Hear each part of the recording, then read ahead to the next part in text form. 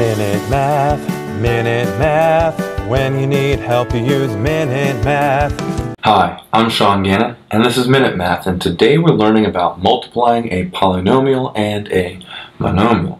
We're going to find each product. So, if I was given this product, 7x times 6x plus 4y, alright?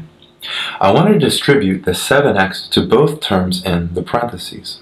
So the first one is 7x times 6x. 7 times 6, look at the coefficients, is a 42.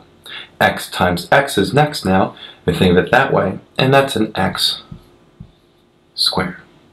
Addition separates the two terms in the parentheses, so now we multiply 7x times 4y.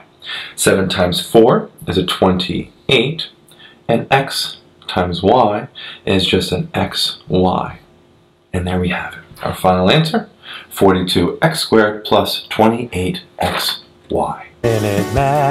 Minute math. When you need help, you use minute math. Minute math. When you need help, you use minute math. MinuteMathTutor.com.